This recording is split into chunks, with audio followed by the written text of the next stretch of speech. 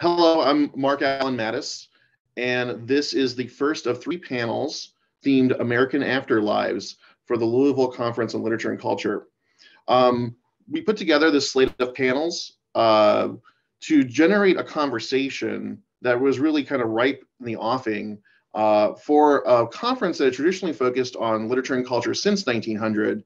But of course, the people gathered here today are interested in the ways that specialists in a pre-1900 context have a lot to offer scholars, listeners, readers, interpreters of post-1900 contexts. But it also stands to reason and is incredibly important to the viability of this stream that post-1900 context people have a lot to teach us. And so I'm really excited about the possibility of generating a conversation across these staid chronologies, something that's, of course, hot right now, thinking transtemporally about text in a sophisticated way. But to actually do that in our conferencing institutions is another enchilada entirely. So I'm really glad that we have the chance to do this here. We also hope that this will be an ongoing tradition at the LCLC. So look out for future communications about future iterations of the conference. I want to tell our listeners who may not be in on it yet that there are two more American Afterlives panels, both which are being held in person on Saturday during the morning sessions. I am going rogue with Zoom through my own account and recording these sessions, as well as projecting them out to our virtual participants so they can continue the conversation. But anyone who's joined us today, if you would like that link from my personal account, please reach out to me in the chat, or you can email me at mark.mattis@louisville.edu, and I can send you the link so you can join us on Saturday if you can't be here in person. So today, we have four panelists on the theme of remediations and transformations. The first of our panelists, and we'll just go in the order of the conference schedule. The first of our panelists is Craig Carey from the University of Southern Mississippi. Craig is an associate professor of English at the University of Southern Mississippi. His research and teaching focus on 19th century American literature, media theory, and game studies. His work has appeared in journals such as American Literature, American Literary History, and American Literary Realism, among others, and recent book collections on video games and literature. His paper is entitled Pages, Platforms, Passages, the Interactive Affordances of Early American Literature. Next, we'll have Emma Butler-Probst from the University of Tennessee. Emma is a PhD candidate and graduate teaching associate at the University of Tennessee, Knoxville. Emma's research focuses on how 19th century American authors used scenes of shared Bible reading to create a multicultural democratic space and challenge forms of exploitation and inequity. In a larger sense, she's fascinated by questions of intertextuality, the reader's relationship with the text, and the power of the written word to forge relationships between readers. Third, we'll have Amy Hezel, who is an associate professor and librarian at Regis University in Denver, Colorado. She has worked in many different types of libraries, including art museums, digital archives, and academic libraries. Her research spans library history, the history of the book and printing, 18th and 19th century European culture studies, and 19th and 20th century American literature. Recent work includes articles such as, quote, On Democracy and Charlotte's Web, E.B. White and the Power of the Woven Word, and How to Talk Religion, the Affidavit in Moby Dick, as well as The Life of Language, Gesture, Speech, and Writing, and the works of Jacques-Louis David and Jean-Jacques Rousseau. I probably butchered some of those names. My apologies, Amy. Her paper is titled Making Over, Writing is Sewing in Nella Larsen's Quicksand. And finally, we have Grace Bernadette McGowan from Boston University, who's a PhD candidate. Her work explores how Black women writers use the classical tradition from ancient Greece and Rome, specifically iterations of the Black Venus. Her article, I Know I Can't Change the Future, but I Can Change the Past, Toni Morrison, Robin Cost-Lewis, and the Classical Tradition, was published in Contemporary Women's Writing under Oxford University Press in 2020. Congrats. Her work on Phillis Wheatley Peters was awarded an honorable mention for the Mary Kelly Prize under the New England American Studies Association in 2021. And she recently created a suite of educational resources on Phillis Wheatley Peters for the Massachusetts Historical Society, which I can't wait to use in my own teaching. So thank you for that in advance. So let's get started. Craig, the floor is yours.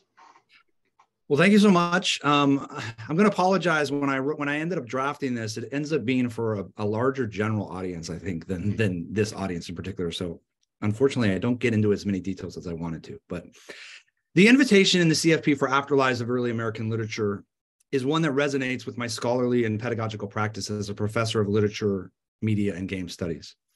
As one who, quote, professes criticism, to use John Gilroy's phrase, in ways that unsettle disciplinary boundaries, I constantly find myself trying to address explicitly and experimentally the underlying problem that literary study ignores in this particular historical moment at its peril: the relation of literature to new media, as John Gilroy says.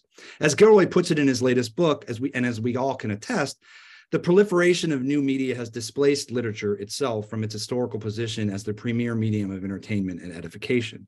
And for those who study literature and the literary past, this transformation is felt even more intensely as this media condition becomes what Gilroy describes as, quote, a matter of existential concern, a crisis of legitimation in which literature continues to contract in social importance in a transformed cultural and media ecology.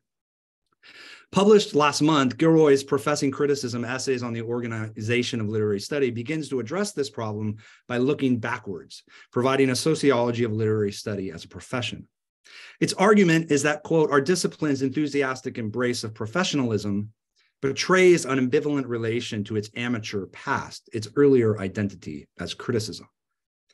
Now, while the various threads of Gilroy's history are too many to untangle here, I think his reminder about our discipline's ambivalent relationship to its amateur past and its place within a digital media ecology is a good place to start my brief remarks on the digital afterlives of American literature in video games and interactive texts.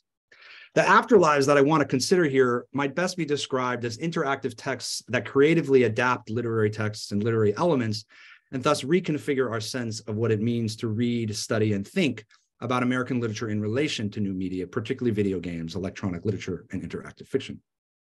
This is obviously a huge question, one that involves the many different convergences between games and literature as distinct media.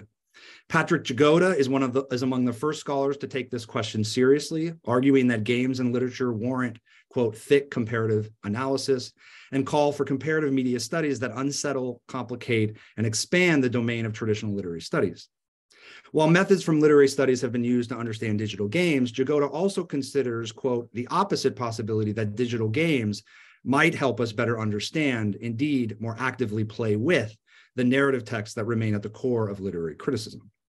Digital games, he reminds us, share multiple codes, techniques, and interfaces with literary and print media, text, image, narrative, fiction, genre, but they also introduce their own formal features, including, he writes, navigable spatial worlds, hypermediated interfaces, and action-based mechanics, among others.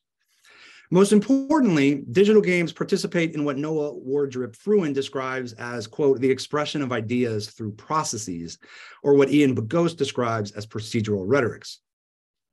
How might ludic processes and procedures and other formal features of games thus be used as tools, platforms, and heuristics to play with and think about literary texts and literary traditions? In other words, how do digital games and interactive texts reverse engineer literary texts, creating new forms of seeing, reading, writing, and thinking that invite thick comparative analysis? In this paper, I want to consider these questions through the pedagogical affordances of interactive adaptations. My more specific question is thus the following: how can digital games and interactive text be harnessed to create new aesthetic, political, and pedagogical encounters with early and 19th century American literature? Are there examples of games already doing this, adapting, remixing, and playing with the material, historical, and virtual topographies of early American literature? The short answer is not many, at least not yet. The recent release of Walden, a game, an NEH-funded project led by Tracy Fullerton at USC, seems to be the exception. Game designers and DH scholars are not rushing to render early American literature into playable forms. Emily Dickinson might be popular with Swifties on TikTok and Instagram, but a video game inspired by Dickinson's lyrical poetry, Whitman's expansive and cinematic poetics, John Smith's epic drama of colonization, Mary Rowlandson's Captivity, Jonathan Edwards' sermons or notebooks, Poe's Gothic tales, Melville's Moby Dick, or the historical genre of slave narratives still feels like a stretch, conjuring up speculative imaginaries that contradict our understanding of literature as an exclusively text-based media. What would playing rather than reading Ishmael even look like? What mechanics could be designed around the experience of captivity or slavery? What kind of interactive spaces or hypermediated interfaces could capture the typological method of Puritan reading? We can imagine Poe's fiction as a video game, but Anne Bradstreet's poetry or Thomas Harriot's report on the Newfoundland of Virginia. I suspect that for most literary scholars trained in reading texts and books, these ideas sound absurd. And if not absurd, then at least a violation of the materiality of texts and history. In digital reality, however, or at least my digital reality, many of these speculative translations and adaptations are already taking place. For each of the examples above, I could point to a digital game that has consciously or unconsciously adapted literary elements inscribed in early American literature. Some examples are public and widely distributed. Video games like Nantucket, Essex, The Whale Hunter, Emily Blaster, David O'Reilly's Whitman-esque Everything, to name just a few, while others have been created by the growing number of players, designers, and artists on itch.io or less visible spaces like the Literature and Media Classroom. In my own classes, for example, I have had the pleasure of reading multiple interactive adaptations of early American literature composed by talented student artists, designers, readers, and writers. Adaptations of indigenous creation stories, Puritan sermons, early American travel writing, canonical short stories, poems by Dickinson and Whitman, and more. One student even designed a hilarious but fascinating prototype of Bartleby the Scrivener using the RPG Maker game engine. You played as a more mobile version of Bartleby, confined to a small office space with a cast of different characters. The only dialogue option, of course, was "I prefer not to." While the execution was amateur, the premise and the imagination were genius. The game playing with the trope of spatial confinement in ways that complicated the story's literal descriptions. I have witnessed multiple examples like this over the past 5 years, examples that have inspired more questions about literature than answers. As a whole, these experiments in literary and critical play point to values that are implicit in comparative media studies and acts of critical making. The value of remixing past and present to create alternative timelines, scales, and perspectives, of transforming literary criticism and conversation with digital media ecologies, of infusing literary study with methodologies from book history, comparative media studies, game studies, platform studies, and other materialist modes of inquiry, and perhaps most importantly, the value of recognizing the effective and intellectual power of students to express what I like to call, borrowing from Emerson, their own genius, that immeasurable and qualitative action and sensibility that mediates how they process the sensory world of impressions through creative vision and thought.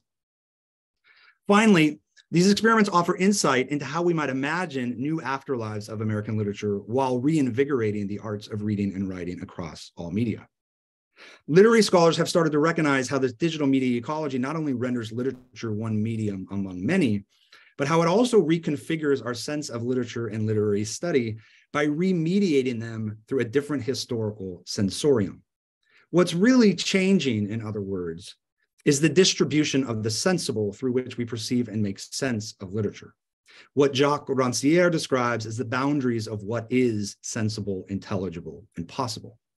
From this perspective, digital games and interactive texts might be said to create new forms of aesthetic and political intervention, forms that redistribute our sensory experience and the perceptual coordinates that shape how we read, write, feel, and understand literature and literary history. 30 years ago, Margaret Fuller and Henry Jenkins offered their own political intervention in a curious essay entitled "Nintendo and New World Travel Writing, a Dialogue." In their conversation, they made the provocative and prescient argument that video games share, quote, a logic of spatial exploration and conquest with early American travel writing. Through comparative analysis, they argued that video games and travel writing exemplify an alternative tradition of spatial stories in which navigation, exploration, conquest, and resource management organize narrative in ways that reflect their own distinct cultural, economic, and historical logics. Logics that organize narrative in ways different than plot, characterization, and other literary elements we associate with a novel. The article stands as one of the first examples of thick comparative analysis between games and literature, in this case, analysis that explores their convergence through the narrative mechanics of spatial interaction. It anticipates what today might be described as comparative media studies, but its focus on the concept of space as opposed to media materiality or the inscriptive logics of different writing machines abstracts comparative analysis in ways that today feel slightly reductive. With the hindsight of 30 years, we can recognize what is missing from Fuller and Jenkins' dialogue. The attention to medium-specific qualities of games and literature, which render an actualized space using different technologies, interfaces, and platforms. In my remaining time, I would like to propose the classroom as a possible space for not only staging more conversations between games and literature, but for practicing what N. Catherine Hales and Jessica Pressman call comparative textual media criticism, which they describe as a method of comparing different media forms and methodologies to investigate their respective logics and assumptions. My interest in the classroom stems from my belief in teaching as a productive site in which professors and students assign value to literature in ways that are too often neglected in scholarly debates. In their celebrated book, The Teaching Archive, A New History for Literary Study, Rachel Sogner-Burma and Laura Heffernan argue that the classroom is an understudied, under-archived, and undervalued site in which our discipline's history has really been made and continues to be made. Classrooms offer us both a truer and more usable account of what literary study is and does, and of what its value is today. In classrooms, method grows, twining itself around particular texts and particular people. I could say more here, but I'm going to skip that. On that note, let me end by carrying the metaphor even further, their metaphor of twining and stitching together, which they use quite a bit. Let me end the metaphor by carrying the metaphor even further with a few quick thoughts on my pedagogical use of the digital platform Twine, an open source tool for writing interactive nonlinear texts. Twine allows for linking different textual passages through hypertext, a digital affordance that allows writers and readers to play with texts, stories, and arguments in a number of different ways that remix textuality through digital and procedural rhetorics. In my survey course, American Literature 1, I regularly ask students to use Twine to write and design an interactive experience that critically adapts a specific text or scene in early American literature. I asked them to exploit the interactive affordances of Twine to critically adapt, remix, and reconfigure the specific elements of a text. Each project includes an opening artist statement in which they explain how their choices are informed by historical and literary and cultural questions, how they use the affordances of Twine to reconstruct our sense of the literary past, and what they learned about literary study through these creative acts of deformance and critical making. One project consisted of the reader reconstructing and retelling Anne Bradstreet's The Author to her book from the perspective of the book itself, rather than the author. Through a series of player choices, readerly cuts, and juxtapositions, and carefully designed perspective shifts, the project foregrounded the material and effective dimensions of the poem in a playful act of what Jerome McGowan calls deformance, tapping into the language of intimacy and sensuality and breaking beyond conceptual analysis. In another project, a student drew on the choice-based mechanic of digital games to explore Walt Whitman's relationship with revision in 2 different editions of Leaves of Grass. Here, they playfully integrated archival and poetic fragments, digital images, bibliographical details, drawing heavily on material found in the Walt Whitman archive, but reconstructing its aesthetic context. So what have I learned from these projects? Here are a few quick critical takeaways. First, the failures are as interesting as the successes. In The Queer Art of Failure, Jack Halberstam reveals how the performance of failure can open up alternative spaces, aesthetics, and sensations, leading us to new ways of experiencing pleasure and play. I try to encourage students to approach these projects less as coherent works than as experiments that utilize formal material, units, texts, passages, and links to complicate our relationship with words, pages, and other book historical units. Second, these projects draw attention to the effective dimensions of texts and print media precisely because they have been adapted into digital form. The affordances of Twine liberate students' conception about literary texts and create fresh opportunities for exploring what Derrida describes as the past resources of paper. Let me see here. I'm going to skip that.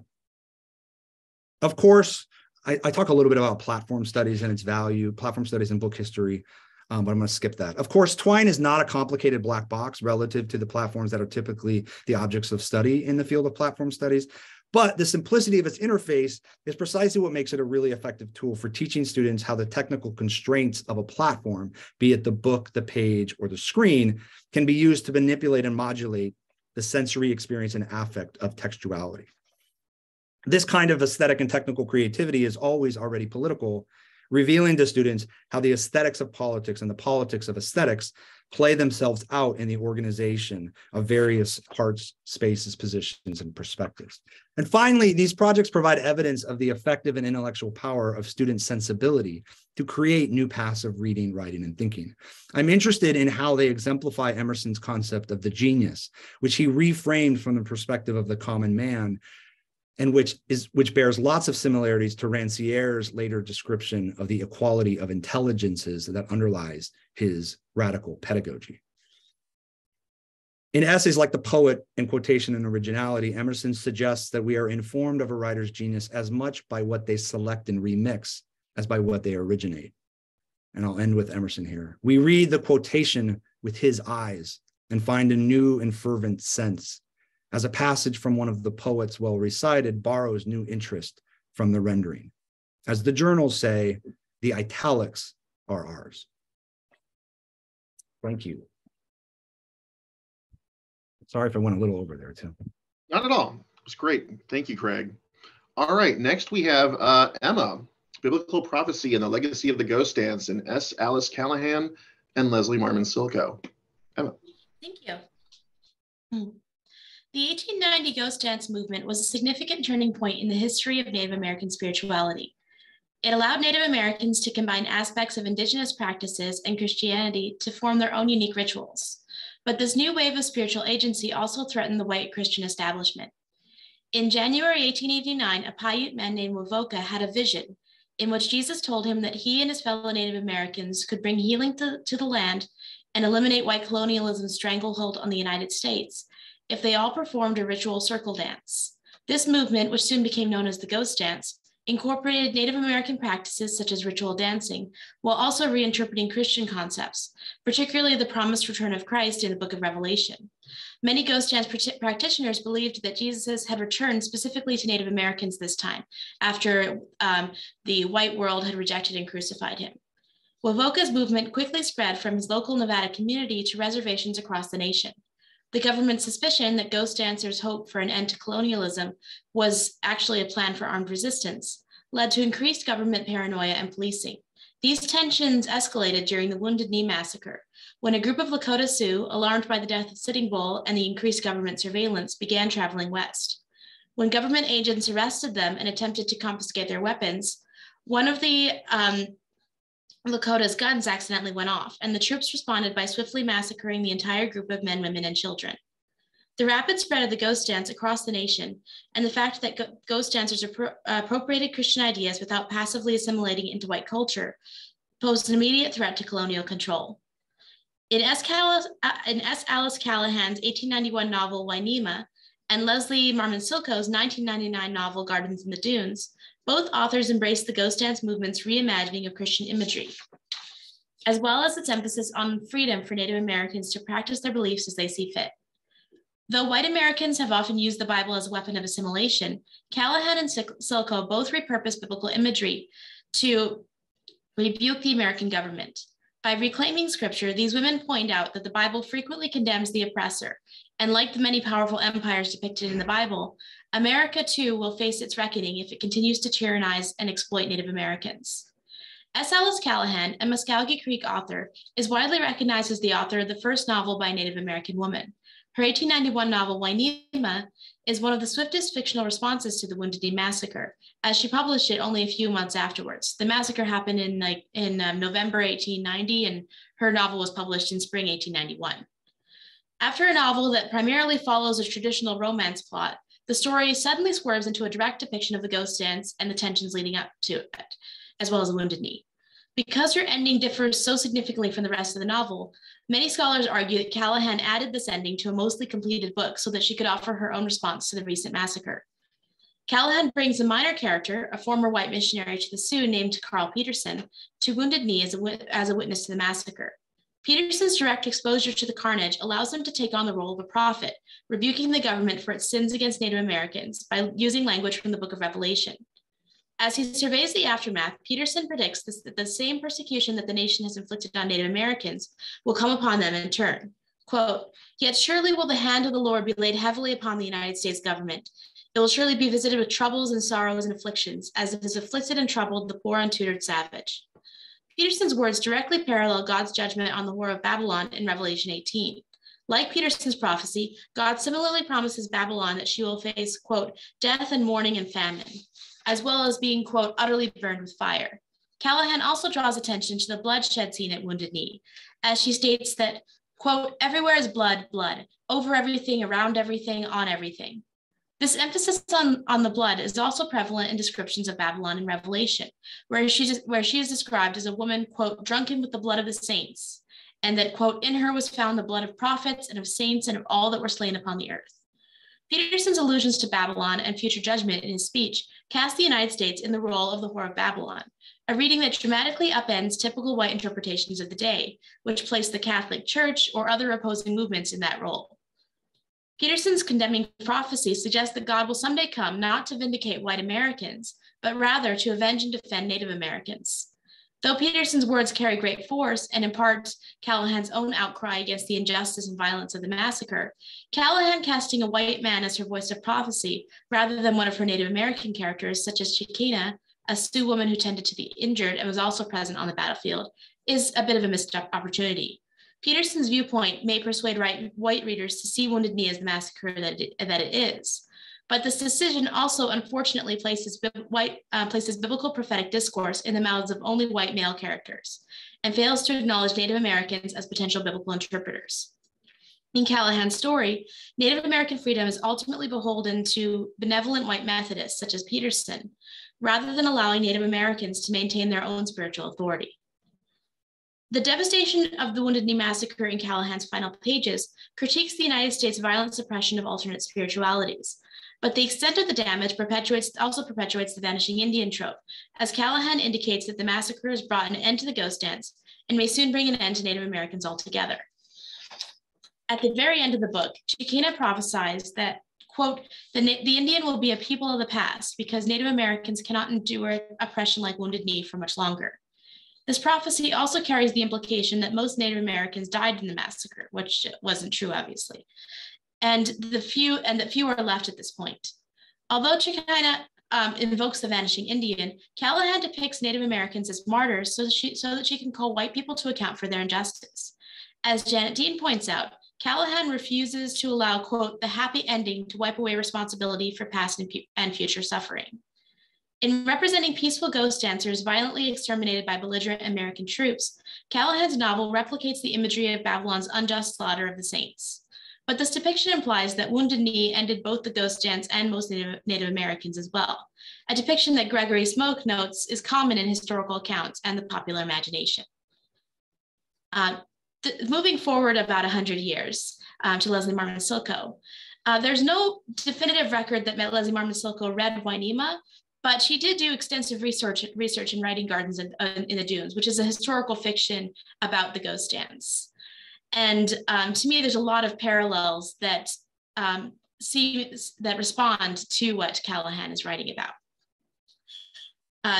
And so Dark Gardens in the Dunes seemingly responds to many of the oversights in Callahan's novel. Silko points out that Native Americans can and have used the Bible to resist white oppression, but she also shows readers how Native Americans incorporated scripture into their spiritual landscape during the ghost dance and continue to do so today.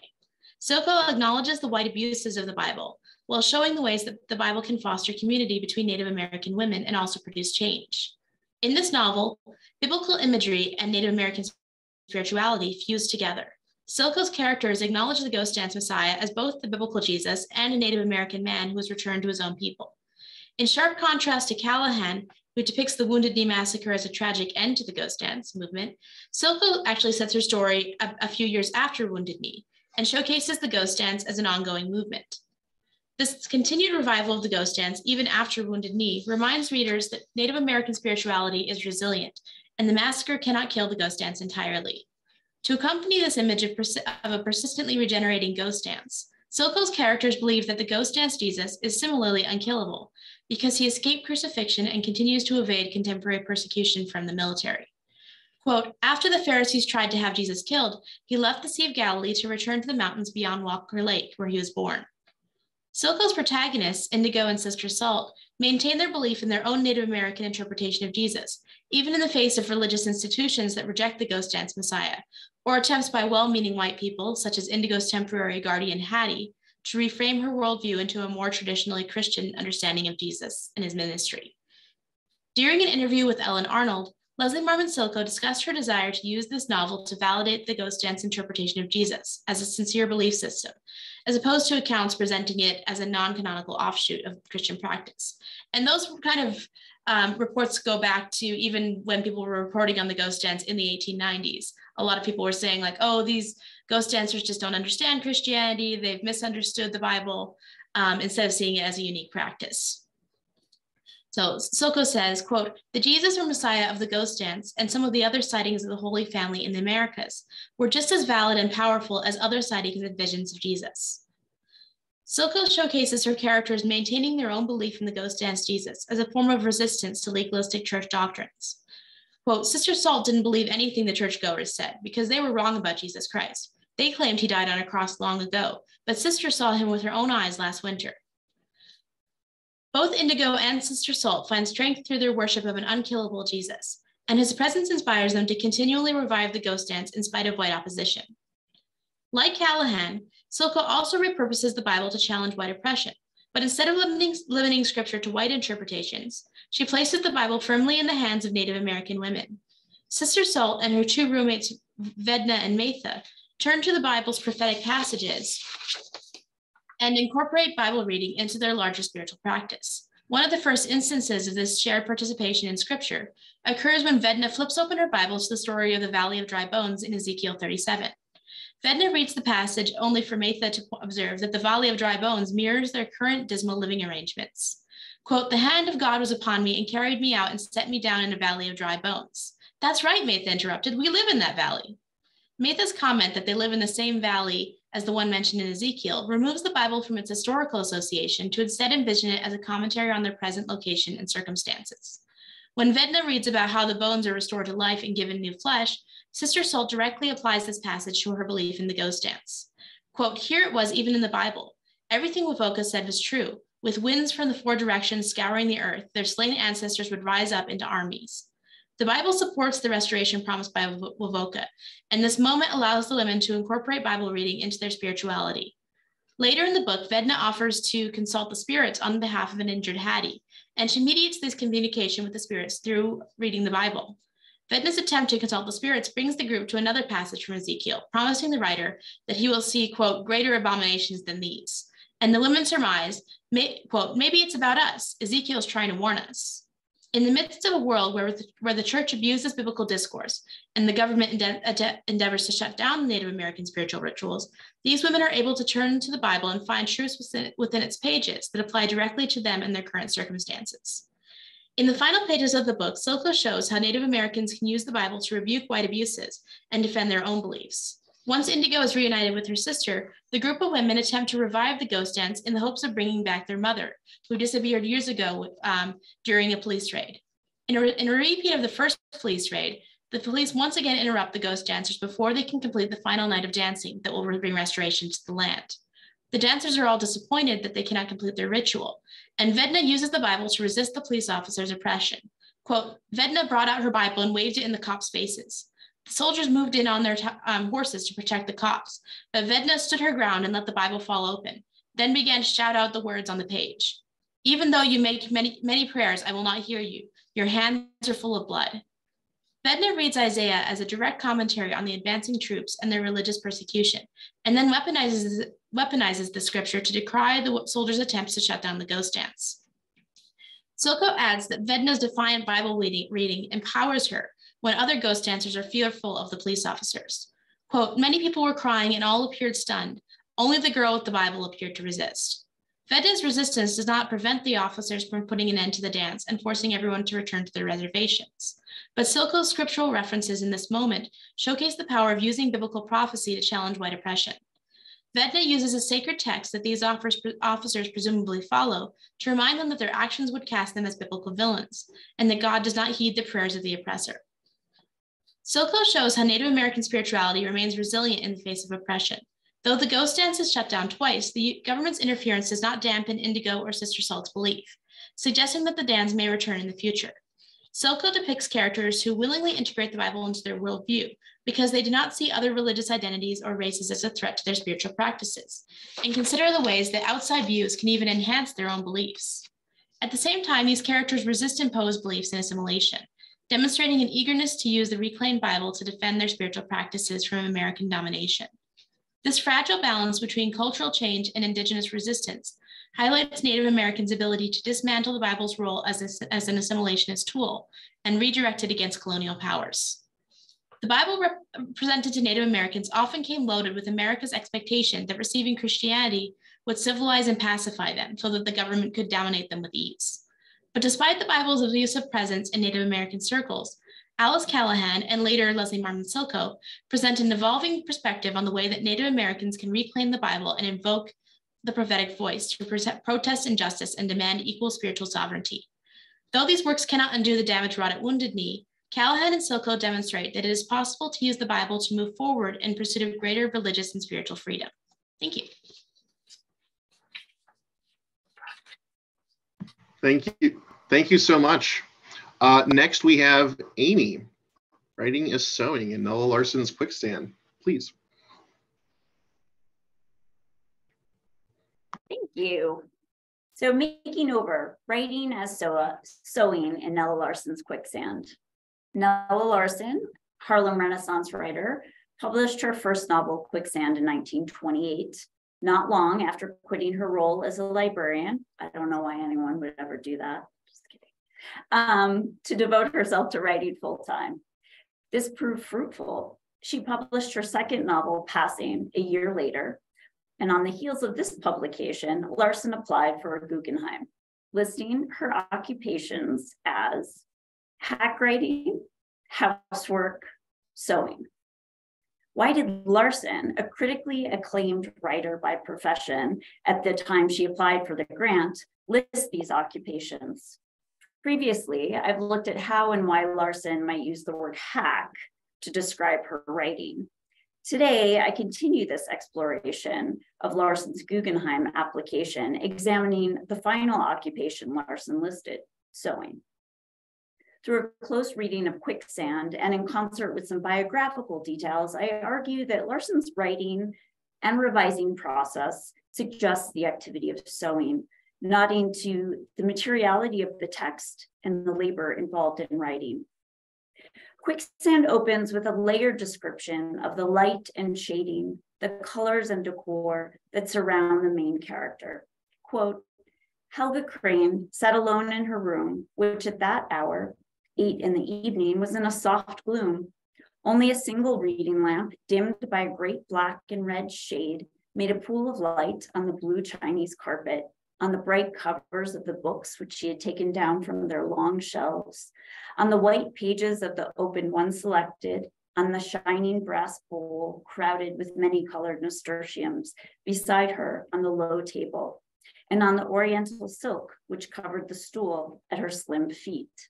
It was a comfortable room, furnished with rare and intensely personal taste, flooded with southern sun in the day, but shadowy just then with the drawn curtains and single shaded light, end quote. From this opening scene, a room rich with color and texture, we turn to the second paragraph of the novel to meet the main character. Quote, an observer would have thought her well fitted to that framing of light and shade, a slight girl of 22 years with narrow sloping shoulders, and delicate but well-turned arms and legs in vivid green and gold negligee and glistening brocaded mules, deep sunk in the big high-back chair, against whose dark tapestry her sharply cut face with skin like yellow satin was distinctly outlined. She was, to use a hackneyed word, attractive, end quote. From these opening lines of the novel, we are guided by Larsen to consider materiality, clothing, furniture, drapes, decor. Larsen biographer George Hutchinson writes that Larsen's novels give, quote, lavish attention on the details of women's dress and other fabrics. and that she uses the imagery of fabric throughout her novels. And indeed, the second paragraph of the novel invokes the imagery of fabric, quote, skin like yellow satin, and continues to offer great detail in color and texture. Note also in these opening lines of the novel, Larsen uses the word hackneyed to describe Helga, which is a version of the same word she uses on the Guggenheim application just to describe her writing, hack. To hack is to cut. Cutting fabric is an initial step in the process of sewing. The term hack is also related to the word hew, to cut with an axe. Hewing mimics in all but the first letter that same occupation that Larsen listed on the Guggenheim application, sewing. We have just seen an example of the ways in which Larsen's writing is attentive to the details of fabric, hinting at this occupation of and with sewing. Hutchinson, who has noted this, also tells us that Larsen was an accomplished seamstress. Quote, Nella Larsen was an expert at making over dresses as an adult, though her formal schooling never included instruction in sewing. End quote. Hutchinson continues, citing the impact of Larsen's sewing skills on her writing. Quote, a woman's ability to dress herself in garments of her own choosing would always signify in Larsen's fiction her freedom and personal agency. Larsen's love of fabric and what could be done with it, the comforts it afforded, derived from her youth when her mother taught her to cut, fit, and sew. End quote. Let's begin this examination of the occupation sewing in Quicksand by considering how Larsen cuts, fits, and sews in her writing. We have learned that Helga has come to her room to, quote, intentionally isolate herself and to read her own books. But what exactly is she escaping from? Shortly after we meet Helga, we learn that she is removing herself from the community she is a part of. She is tucked in her room in order to escape the confines and, in Larsen's description, quote, the strenuous rigidity of conduct required in the huge educational community that she is part of as a faculty member, a school called Naxos. Helga likes to be alone. She likes richly colored fabrics and luxurious fabrics as well. And she likes books, and in particular, though, her own books, which bring pleasure and escape. By contrast, her Naxos readings are merely, quote, school teacher paraphernalia, which we witnessed Helga throw, quote, violently, scornfully towards the wastebasket. This paraphernalia is associated with, to use Helga's word, the Naxos products churned out of the school, which Helga thinks is less like a school, more like a machine. By contrast, Helga's books are associated with freedom from the drab books of the school. Naxos, as Larsen has depicted it, is a machine-like place, quote, cutting all to a pattern, the white man's pattern. The school, quote, tolerated no innovations, no individualisms. By retreating to her room with her own decor, her own clothing, her own books, Helga chooses not to be cut to the pattern of the school. Thus, just as Larsen experienced freedom in fabric in selecting and making her own clothes, here Helga finds freedom in the retreat from the school to her own room, a setting she has created with her own fabrics and objects. It is not only the school and the materials associated with Naxos that Helga is distancing herself from, but in particular, an event that occurred earlier that evening. She has become disgusted with the words of the, quote, renowned white preacher who is speaking to the Naxos students in a way Helga finds demeaning and offensive. Quote, Helga shuddered a little as she recalled some of the statements made by that holy white man of God to the Black folk sitting so respectfully before him. The preacher, Helga scornfully remembers, suggested that all Black folk should take a leaf out of the book of Naxos and conduct themselves in the manner of the Naxos products in order to eradicate the race problem, end quote. The white preacher's comments continue to irk Helga, so much so that even her concerted effort to escape his words by retreating to her room and reading a book of her own choosing is futile. Quote, she pinned a scrap of paper about the bulb under the lamp's shade. For having discarded her book, she wanted an even more soothing darkness. Again, we see Larsen depicting Helga seeking and creating a setting of her own. In this moment that Larsen depicts through the imagery of sewing, Helga asserts her own volition. She does not, quote, take a leaf out of the book of Naxos, but instead takes the refuse, that school teacher paraphernalia thrown into the wastebasket.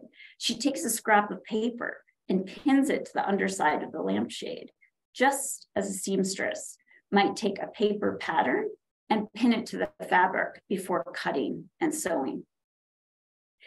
Helga wields the freedom to make over her space with the tools and skills of someone who is familiar with the steps of sewing. Selecting a pattern, pinning the pattern to the fabric, cutting the fabric, and sewing the pieces together. The freedom Helga finds by making over her room with this little scrap of paper affixed to the lampshade is similar to Larsen's making over of clothing. Larsen, as Hutchinson describes, would obtain used clothing and then cut, form, and sew to create a piece of clothing uniquely her own. Another Larsen biographer, Thaddeus Davis, indicates that Larsen's writing process was very similar and that she often started with something quite elemental, and then she would work over, embellish, and add detail. Davis continues, indicating that Larsen's drafts came easily to her, but that her editing was long, involved, and very labor-intensive.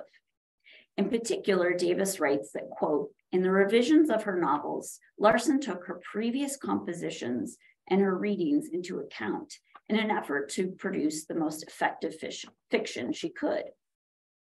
Her practice was to layer physical details and psychological motivations into her stories after she had first sketched her plot and characters. Thus, when she counted only 5 weeks for writing Quicksand, she had actually spent almost 2 years on it. So while Larsen's draft, missed my spot. As Davis describes it, quote, she had developed the manuscript by 21,000 words, increasing it from 35,000 to 56,000.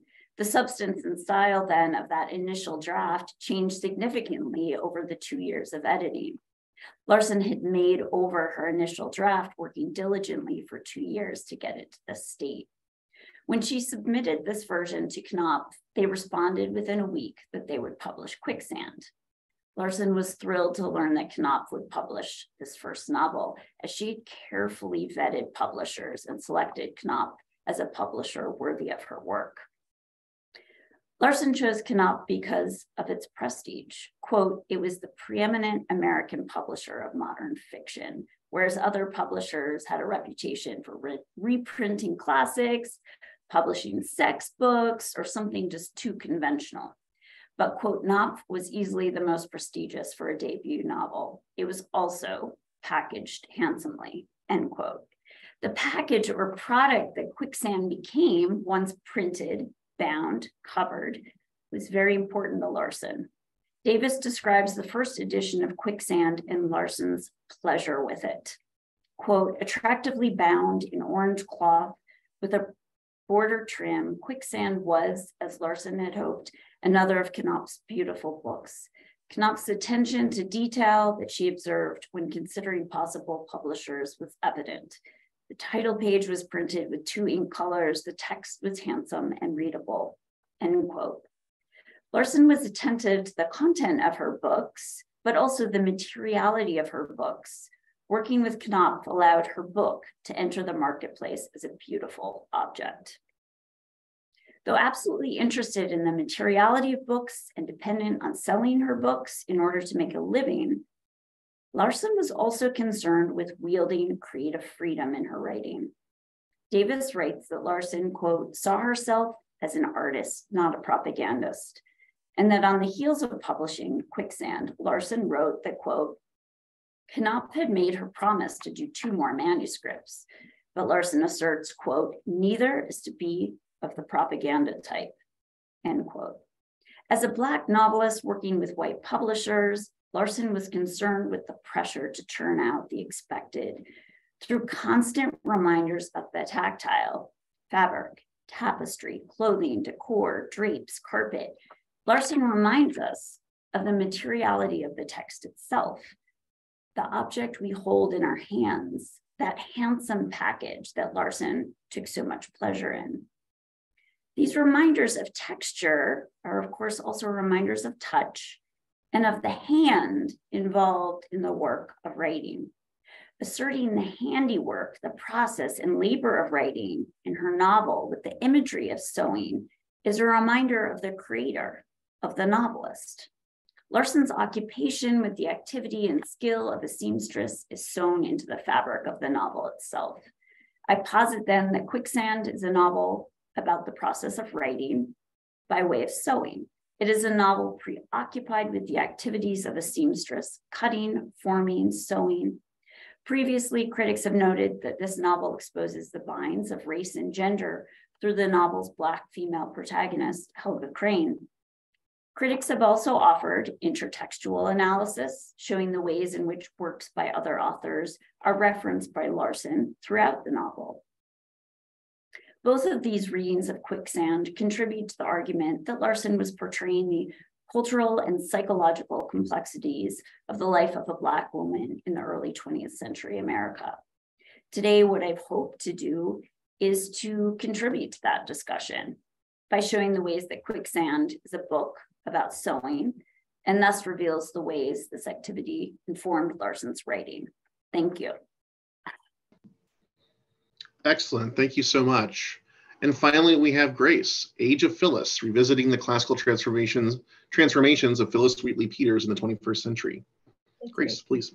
I actually have a slideshow, so I'm gonna Yay. with you guys. Okay. So when Phillis Wheatley Peters, and I'm gonna go back and forward because I'm trying really hard to say Phillis Wheatley Peters now, but if I say Phillis Wheatley, you know who I'm talking about. When Phillis Wheatley Peters published Poems on Various Subjects, Religious and Moral on the 1st of September, 1773, it made her the first person of African descent to publish a book of poems in the Americas. Her specific adaptations of classical texts from antiquity began a tradition of Black women's writing in America that critiqued, influenced, and reclaimed American ideas of aesthetics. Crucially, her work also made claims for particularly American literature, challenged who could be thought of as a neoclassical poet, and influenced debates around freedom, democracy, and slavery in America. As an enslaved African woman writing on the edges of the British Empire during a moment of schism in the American Revolution, her poetry deftly critiques political systems that allowed for the existence and the continuance of the institution of slavery. I'm sorry, Grace, to interrupt you. I apologize. We just got a note that we need to enter full screen mode to see your presentation. So I think you just have a button to click. Oh, sorry. There we are. Thank you so much. I might have to, sorry, 1 second. Let me stop sharing. I need to do that first, I think, so then I can see my notes. Okay, sorry about that. Present the screen. Okay. This is where the magic of editing is going to enter in when we process the video as well. So. I even practiced yesterday. So All you guys, good. You can't see my notes now, right? Okay, great. So writing during a moment of schism during the American Revolution, her poetry deftly critiques political systems that allowed for the existence and continuance of the institution of slavery. Today, I'm using my own framework of transformative classicism to discuss the afterlives of Phillis Wheatley Peters' work alongside what Saidiya Hartman called the long afterlife of slavery. Transformative classicism, as I define it, holds that Black women writers used classical themes of metamorphosis in their writing. This can span from the literal changing forms of reworking classical genres to reflect their experiences as Black women in America, to the transformations of people to objects and objects into people that take place within the texts. These texts rework classical myth to interrogate the consequences of objectification. In Poems on Various Subjects, which is coming up on its 250th anniversary this year, Wheatley Peters illustrates herself as carrying out the Virgilian Rhoda, a poetic progression associated with the Roman poet Virgil, which maps the progression from writing relatively simple pastoral poetry to writing national epics. Where Virgil wrote to confer cultural legitimacy on the Roman Empire and the Latin vernacular as the natural successors to the high art of ancient Greece, Wheatley Peters makes a claim for the cultural legitimacy of literature and aesthetic production from the American colonies as a natural successor to the arts and letters of the British Empire. At the time of writing and publication, the American colonies were on the cusp of a revolutionary schism that would separate them from the British metropole. Her poetry offers impetus for a rethinking of who should be granted the name of American, just as she rethinks who could be thought of as a neoclassical poet. In terms of transformation, metamorphosis, and changing forms, Wheatley Peters reworked the classical genres of panegyric, epyllion, and the epistle. For the purposes of this presentation, I will only be focusing on the epillia, particularly the example of Niobe in Distress. Epillia are poems that resemble the epic tradition in terms of style, content, and their use of poetic devices, but they don't reach the length of epic poetry. Therefore, although Wheatley Peters never wrote a long epic poem, her epillia do function as a gesture towards her poetic capabilities, and it's worthwhile to read them as trials for how she would have handled writing a national epic, and therefore her views on what America, the nation, and an American literary product might have looked like. Wheatley's second epillia is fully titled Niobe in Distress for Her Children, Slain by Apollo, from Ovid's Metamorphoses, Book 6, and from a view of the painting of Mr. Richard Wilson. It's a bit of a mouthful. This poem lucidly illustrates the themes of transformative classism that Wheatley Peters' poetry is engaged in, as it draws on a tale of Ovidian metamorphosis, but also opens the ground for considerations of aesthetic objectification. I want specifically to draw your attention to how the representation of the petrification, the objectification, literally becoming object of Niobe, the subject and central protagonist, informs Wheatley Peters' transformative classicism, her attitudes towards objectification, and her aesthetic ambitions. Ovid's themes of physical transformation were often being parodied to comic effect in the 18th century, and Wheatley Peters could have encountered these allusions in, for example, Alexander Pope's 1712 mock epic, The Rape of the Lock, in which maids turned bottles call aloud for corks. But Wheatley Peters' Ovid is a much more serious exploration of the experience of physical transformation rather than these ribald burlesques. Hers is much more likely to invoke pathos than bathos. Where other 18th century writers exploited the themes of Ovidian transformation to undercut the potential for change in terms of social mobility, character reform, or political revolution, Wheatley Peters meditates on the myths with a seriousness that speaks to her preoccupation with the concept of transformation from subject to object. In the myth, Niobe is represented as being too proud of her children, invoking the wrath of the gods, who then kill all of her children while she watches. After her children are killed, Niobe returns to her homeland, where she petrifies, transforming into a stone statue, forever weeping and mourning the loss of her children eternally. Phillis Wheatley Peters opens her version of the poem with the following: Apollo's wrath to man, the dreadful spring of ills and numerous, tuneful goddess sing, right? You can hear that like epic tone, right? Epic allusion. Thou who didst first the ideal pencil give, and taughtst the painter in his works to live, inspire with glowing energy of thought what Wilson painted and what Ovid wrote. Muse, lend thy aid, nor let me sue in vain. This ekphrastic poem is deeply concerned with artistry on the epic scale. The aesthetic endeavors of the pencil, as a metonym for the poet Ovid, and by extension Wheatley Peters, are shown to be animating ones. The painter is able to achieve immortality in his works to live, but also to bring that work to life. So in short, this poem is a story about a queen, a subject who turned into an object, a stone statue, and then reanimated by artistic power. And the final stanza of the poem is actually accompanied in the printed version, the first version, by an asterisk that informs the reader that this verse to the end is the work of another hand. But it reads, the queen of all her family bereft, without husband, son, or daughter left, grew stupid at the shock. The passing air made no impression on her stiffening hair. The blood forsook her face, amidst the flood poured from her cheeks, quite fixed her eyeballs stood. Her tongue, her palate both obdurate grew, her curdled veins no longer motion knew. The use of neck and arms and feet was gone, and even the bowels hardened into stone. A marble statue now the queen appears, but from the marble steal the silent tears. Niobe becomes a stone queen, literally objectified from a living woman to a statue and a monument to mourning and death. This apilia is therefore concerned materially with this analogue of American nation building, particularly the people who are becoming transfigured in its wake. Wheatley Peters gained her legal freedom after the publication of her poetry collection. In many ways, her poetry and the classical learning it exemplified made her a transatlantic celebrity, particularly among abolitionists, and so it contributed to her gaining of her legal freedom. Her neoclassical poetry played an important part in her own legal transformation from object or property to free person and subject. But this transformation was not uncomplicated, as Phillis Wheatley Peters ultimately was unable to ever publish a second volume of poetry and died financially destitute and is buried somewhere that is lost to us. And so this presentation is supposed to be about Afterlives. In 2020, Honorée Fanon Jeffers published her poetry collection, Age of Phillis, which is a speculative reimagining of the life of Phillis Wheatley Peters and her contemporary moment. The poetry collection begins with Wheatley Peters' life in Africa before her abduction and forcible transportation, and follows her throughout her life to her death in 1784. Jeffers reconstructs Wheatley Peters' life and times from the fragments available to us in the archive. In Book Passage, the first poem here, Blues Odysseus, imagines Wheatley Peters' voyage as part of the transatlantic slave trade and alludes to her burgeoning classicism. Jeffers refers to the transatlantic slave trade and the loss of life while it operated. How many sat underwater entangled by myths past tense before Neptune first raised his beard in the direction of Ethiopia, and after Odysseus, always living, was saved by Homer's tablet. Centuries after that story was written, in the land of not make-believe, a crew of slave ship sailors threw 132 Africans into the Atlantic Ocean.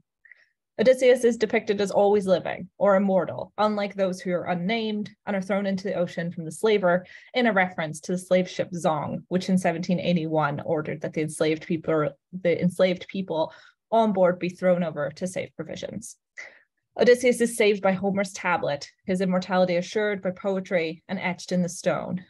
Jeffers repeats later in this poem, Odysseus lives, he always will, our great white hope, tying the maritime myth of Odysseus in the classical tradition to the inhumanity of the Middle Passage and the events aboard the slave ship Zong, and importantly, to the American literary tradition, particularly Herman Melville's Moby Dick, with its central metaphor of the great white whale. What is highlighted here, what Jeffers is really doing, it's making obvious who can and cannot be saved by the classics. As a companion piece later in her collection, Jeffers has a poem called Blues Umoja. This poem centers the water spirit of Yoruban religious tradition as a pairing with Odysseus. Umoja is the mother of all the Orishas. Jeffers combines the Greek classical tradition with the Yoruban spiritual and religious tradition from West Africa, and the maritime theme that runs throughout both poems is emphasized when Jeffers writes that the drowned ones become sculptures of memory. The dead become monuments to memory and loss without their graves being properly marked. Jeffers problematizes how far transformative classicism can help or save a person. She also draws attention to the insidious ways transformative classicism can actually be turned back against Black bodies to transform them legally into objects. And Phillis Peters prepares this proposal to publish a second book, which is near the close of Jeffers' collection. She imagines the life that Wheatley Peters might have led after her emancipation. The final lines read, "Behold the Negro poetess, she that once clung to stone, turned now a discarded rock, yet Phillis Peters still knows her fine mind, the sable genius turning on words." These lines read in place of an epitaph for Wheatley Peters. Jeffers calls on her readers to witness or behold, despite the transformation into a discarded rock, an allusion to the lack of a grave marker for Wheatley Peters. Wheatley Peters is a stone statue like Niobe, but her monument is lost or discarded like so many in Blues Odysseus, whose graves are unmarked as they are thrown into the sea and unremarked upon. But her memory and her work survive in her poetry. The writings of Phillis Wheatley Peters have assured her immortality, but not her accessibility to us in our time. There's still so much we don't know and seem unlikely to ever know about her. But in reimagining her life from archival fragments, Jeffers enters a reconstructive project in keeping with the Black womanist classical tradition that was launched by Wheatley Peters herself in 1773 with the publication of this book. And Jeffers isn't the only poet who is concerned with the limits of transformative classicism as it pertains to Wheatley Peters. In 2019, as part of the 1619 project for the New York Times, Eva Ewing wrote the poem 1773, which specifically addresses the lack of a formal gravesite memorial for Wheatley Peters and the constantly ambiguous role of the classical tradition in her writing, first as an enslaved person and then as a free Black person in North America. The poem opens with this centralizing verb pretend. Pretend I was there with you. And Ewing engages in the theoretical methodology coined by Saidiya Hartman as critical fabulation. Ewing definitely underlines the ways in which a classical tradition was used by Wheatley Peters as a claim for personhood and as an enslaved African woman, as well as for her authorship and literacy. But Ewing highlights the importance of Ovid to Wheatley Peters's work and crucially prompts the reader to question just how far transformative classics can take a person, reminding us that ultimately Wheatley Peters died without financial stability and without a marker for her grave. Pretend I was there with you, Phillis, when you asked in a letter to no one, how many I ams to be a real human girl, which turn of phrase evidences a righteous heart. If I know of Ovid, may I keep my children.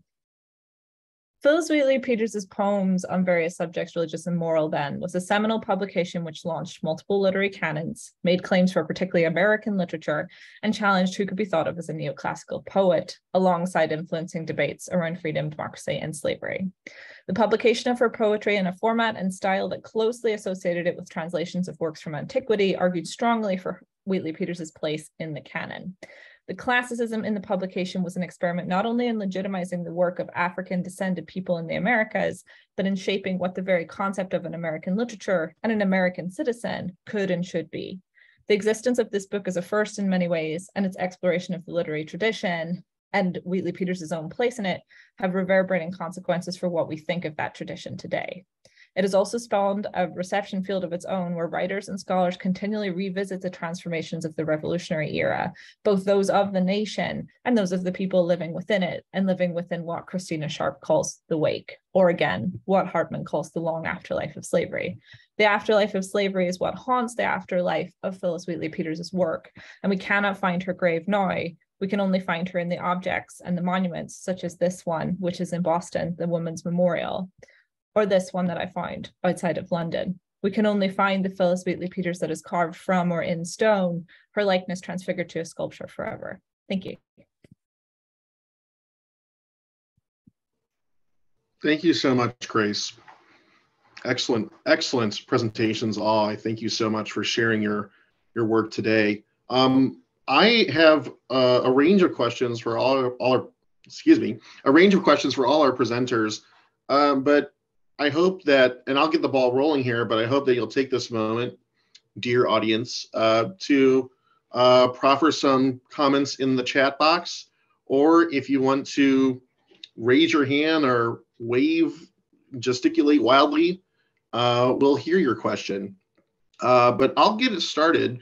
I noticed a kind of interesting continuity where we had this transformation from Craig's paper, which was deeply focused, right, on the way in which interacting with the affordances of new media, particularly video games and design, gives us a purchase on narrative, on aesthetics, on even early American media themselves and their affordances. And it was a paper that I like to think of in terms of Lisa Gittleman's lovely phrase from already knew that media limit and delimit representing, that they are both, right, that which stands between our encounter with the text, but also is that through which we encounter the text in the first place, especially across time, right? So there are media in their historical context and then the media we use to engage those historical media, and they both make an interpretive difference. In the case of Emma's paper, we see these invocations of media representing and delimiting representation.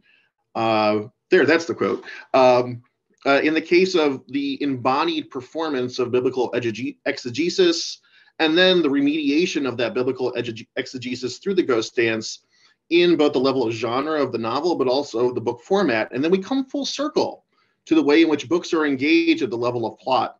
And so we have this movement from technological affordance to, we'll call it, good old-fashioned close reading. We see this move even more so in our paper on Nella Larsen by Amy, where we have a person working through, Larsen self-consciously working through status as an author, her status as a Black woman, working within a white infrastructure of print, trying to think through how her aesthetic sensibilities about, metaphors of sewing as writing, about metaphors, material metaphors reflecting on metaphors of elements of fiction, including obvious, like symbolically rich moments like light and dark, right? And so we're getting closer to the way in which the material matters of media transform our relationship to aesthetics, whether as authors or as readers of those self-conscious moments of authorship.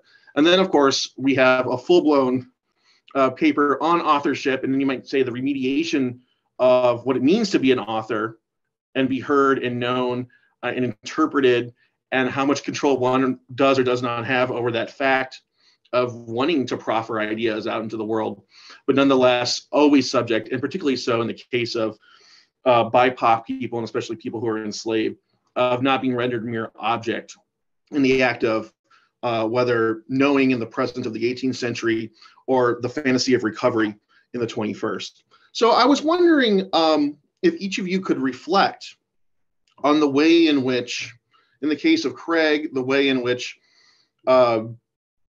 technological affordances have helped you or your students think through particular narrative moments in particular novels, or particularities of Whitman's aesthetics of the merge of I and you. And on the opposite of the end of the spectrum, and this is really for everyone, but on the opposite of the end of the spectrum, Grace, how your encounter with the material texts of Wheatley's works, as well as I think the orthographically, spatially typeset amazing work that Jeffers is doing, informs how you read her reflections on the fantasies of recovery and the objectification that's inherent in any transformation that relies upon an aesthetic of the colonizer.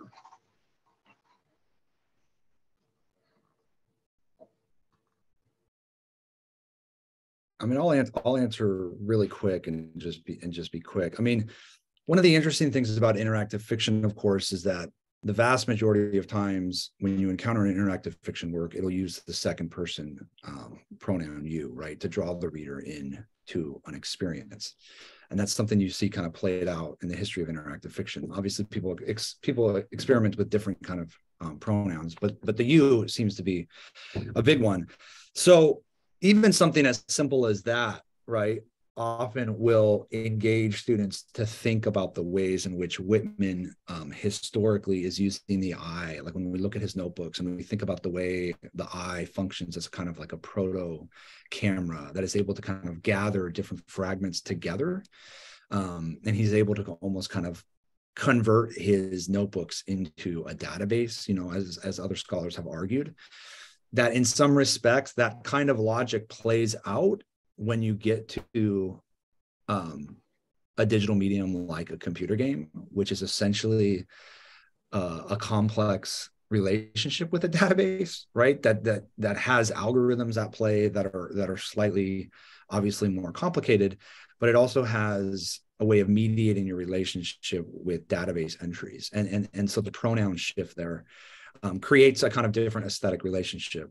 Whether it's the reader who is incorporating entries and having the choice and agency, or whether it's the author who is doing that in the case of Whitman.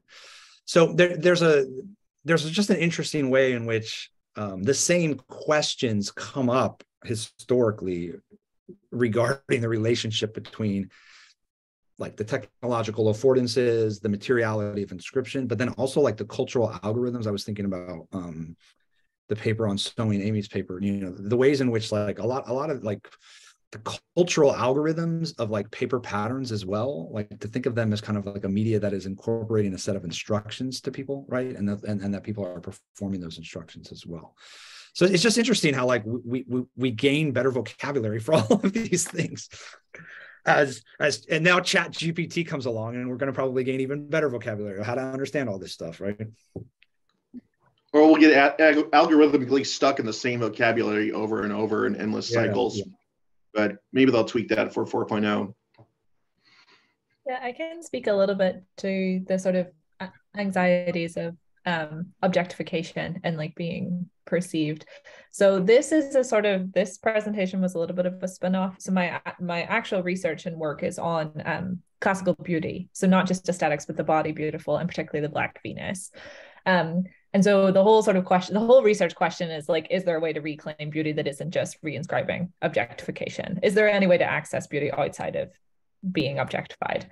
And so one of the things that comes to mind when I read all of these things is Audre Lorde's, can the master's tools ever dismantle the master's house, right? To what extent?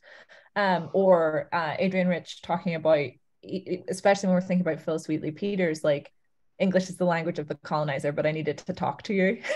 So she says.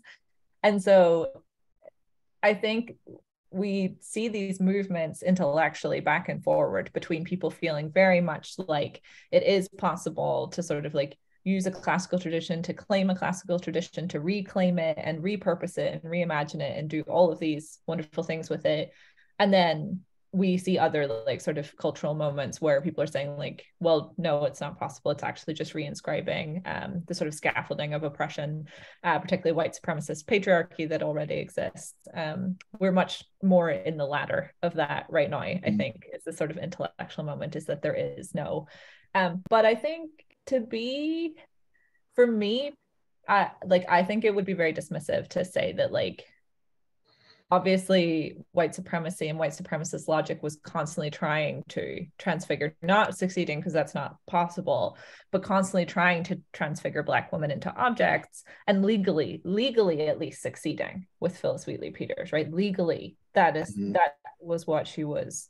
And I think it would be remiss not to think of the sort of the avenues that her classicism, the ways in which that allowed her even legally to transform, is like, that's a huge thing. To be emancipated as an enslaved person is a huge thing. So yeah, it's complicated, especially for Phillis Wheatley Peters, who has also had a very interesting intellectual history of her reception in the sort of field of African American studies. I'm reminded of the work in Native American Indigenous studies, particularly that of Scott Lyons and this concept of the X mark. This ascent to a future, right? It's an agentive choice, but oftentimes between a rock and a hard place. And just because you have a classical tradition that many people deploy in ways that re-objectify her, right, in the act of interpretation, it doesn't mean that you don't take your shot. Yeah, absolutely. Yeah. And I think there are people now doing very important work to also be like, this classical tradition, the idea that the classical tradition belongs to white people is a sleight of hand of white supremacy, and actually isn't true, and that there are lots of particularly North African people, but people from all over the continent of Africa, that have a very real stake in the classical tradition because of Mediterranean trade and that way antiquity worked. Yeah, it occurs to me too that whether it's genre convention of a controller for a game system, they're both like sites of interaction, right? And so genre media too, and just a helpful reminder. We have a hand up. I hope I'm pronouncing your name correctly. Gulsen Siftsi. Hi. Please go ahead. Sorry, my internet connection is not good enough to turn my camera on. Thank you very much. These were all very interesting presentations. I do have a question for Craig. It was very interesting to listen to your understanding of sort of your approach to new forms of literary sort of reading practices and how interactive text. I hope my background is not really so disturbing. Can you still hear me? Yeah, okay. So how, as you said, interactive text, creating new forms of reading or approaches to literary texts and textual analysis.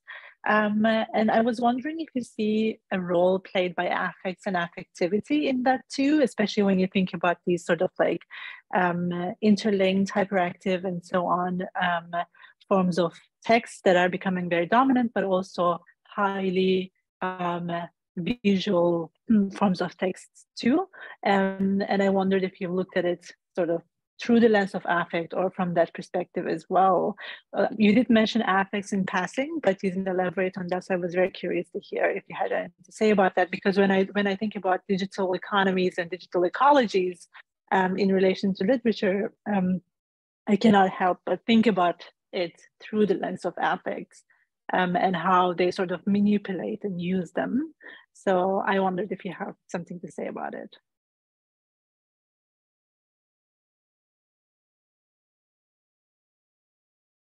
You're muted, I think. Oh, I'm sorry about that. That always happens to me. I was going to say I have too much to say.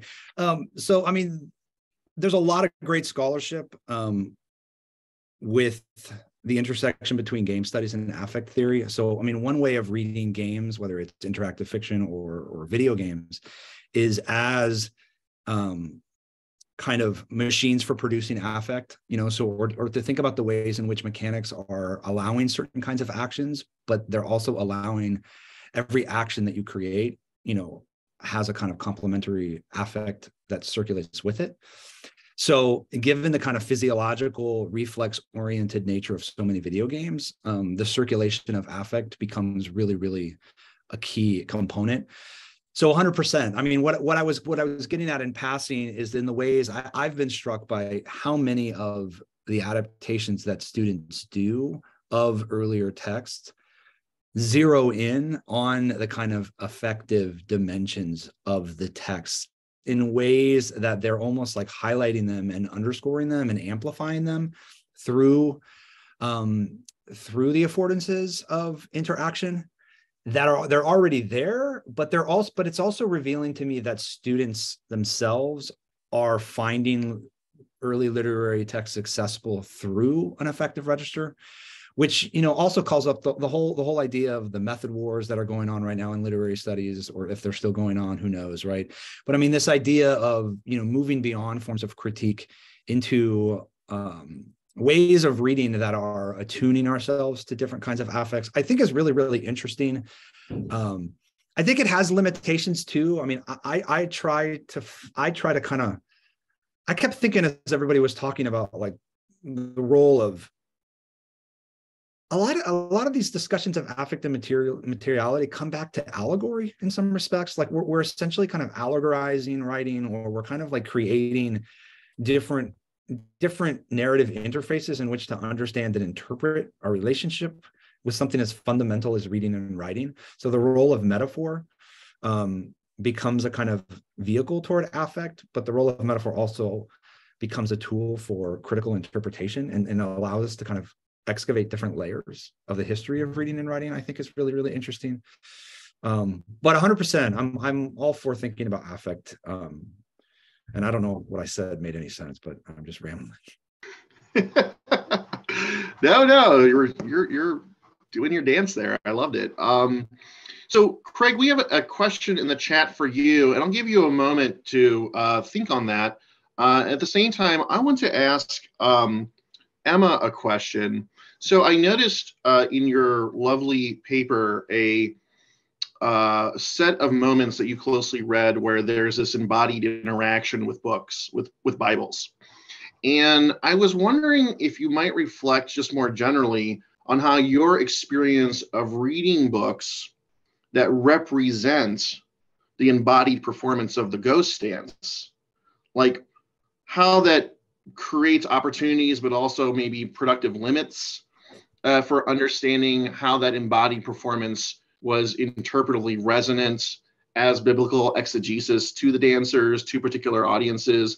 Like, what are the opportunities for representing dances in books, and what are the limits of doing so for your own interpretive work or work that you've seen elsewhere on the ghost dance? Thank you. That's a good question. I think that the idea of the ghost dance is such a visually promising image that, like, even while I was writing, my advisor was saying, like, is there an image of this? Is there any photographs or anything like that? And there actually were, like, Mooney wrote an early anthropological study of the ghost dance, and he includes some images, and then there are a few in some more racist depictions of the ghost dance in like popular fiction as well. But the interesting thing in Callahan's book is that she talks a lot about the phenomenon of the ghost dance, how it shows up in the media, kind of its reputation, and just the general premise that Native Americans should be able to have their own Messiah, and why is the government trying to stop that? But she doesn't actually show anyone dancing. she skips over that part, which I think is very interesting for her.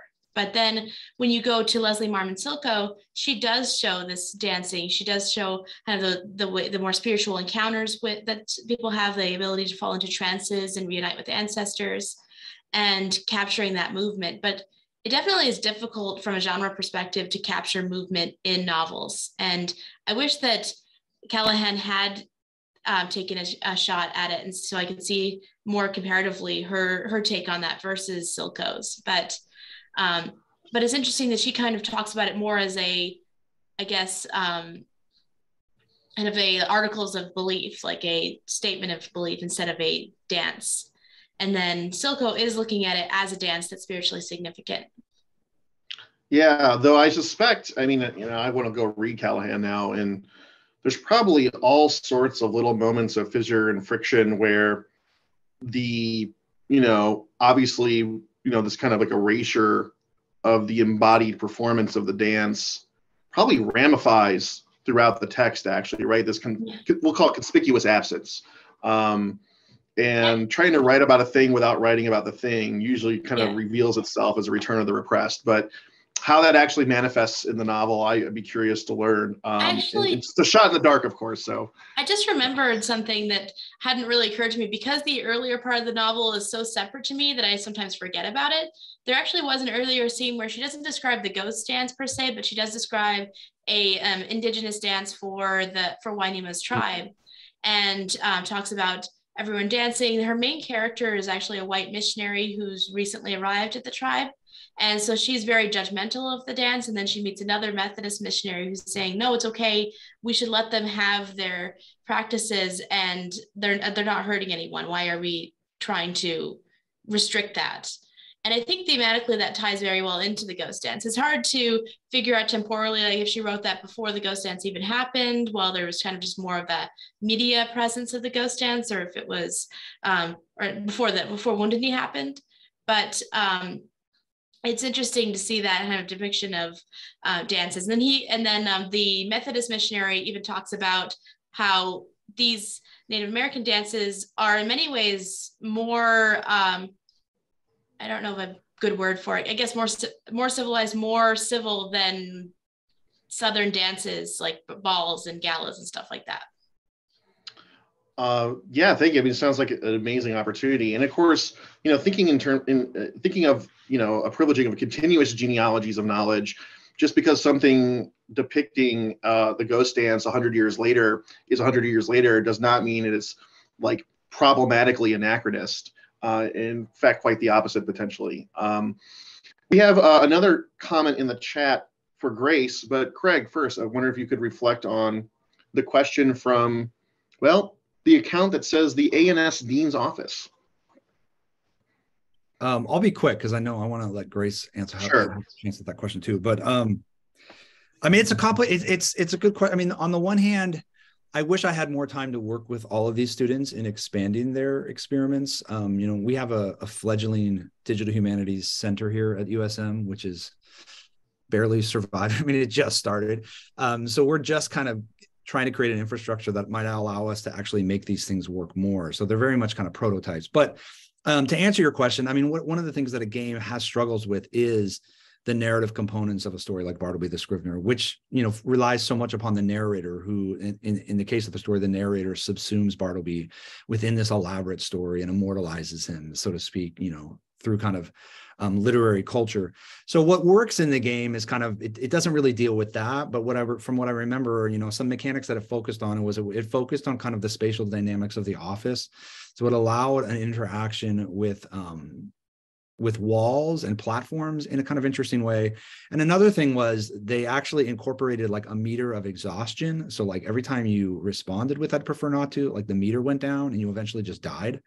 Right. So it was a short, I mean, it was not a long playable experience. And most of these experiments that students are creating, given the constraints that they have in a class that I have to still cover all of American literature until 1865. I mean, it's a bit of a ridiculous survey that I have to teach. So, but yeah, I mean, it's just really interesting. And, just but that's the answer to the question. I would say like the way it was engaging with space, I found really, really interesting. And then the meter, I remember talking with a student and kind of implementing a meter that kind of gave you a kind of constraint, but also a visual representation that Bartleby was getting more and more exhausted from the confinement of the space. So that's how I would answer that question quickly. Great, thank you, Greg. And Grace, you have a question here from Laura Rana, who is asking about the scholarly opportunities, scholarly engagement by people working on contemporary African-American studies and African-American literature, how that you have found useful in your engagement with early American texts, or contemporary Black literature's engagement with early American texts as well. Maybe you could reflect briefly. Yeah, I have lots of thoughts on this, Laura, so we could also link up later or something. But as somebody who doesn't have a classical background and who studies classicism, like I don't have any Latin or Greek. Like I didn't go to that kind of school. I don't know about what y'all's education was like, but that was not mine. I feel like there's an element of studying stuff. Sometimes it's more about like what is in the culture, because some of the people who I study, they also didn't have any Latin or Greek, but they're responding to myth. And sort of like they're responding to the sort of cultural well-known elements of that. So I think there's an element of that. It's a little bit difficult with Jeffers because she talks in interviews, she took like 10 years to write this book, and she like went to like a million archives and she like did all of this sort of like background. But I think there's an element of like, if you're responding to the sort of cultural memory of Wheatley Peters, which Jeffers is also doing as well as drawing in the archival, there's an element of like just positioning yourself to be able to tease that out. And then also like my advice, as with everything, is just collaborate. Just find yourself some early Americanists and be friends with them. And my time period for my dissertation is literally 1773 to 2021. So there's a lot of people who I'm like tapping into their expertise. I'm not just relying on my own. I think feminist epistemology of the network is always a great note to end on. So thank you so much, all four of you, for wonderful papers. And we're going to continue the conversation on Saturday. Again, reach out to me if you haven't already for a Zoom link from my personal account, and I'll go rogue and Zoom sessions 2 and 3 of American Afterlives. Thank you so much, and we'll see you down the dusty trail. So long. Thank you all. See you on Saturday.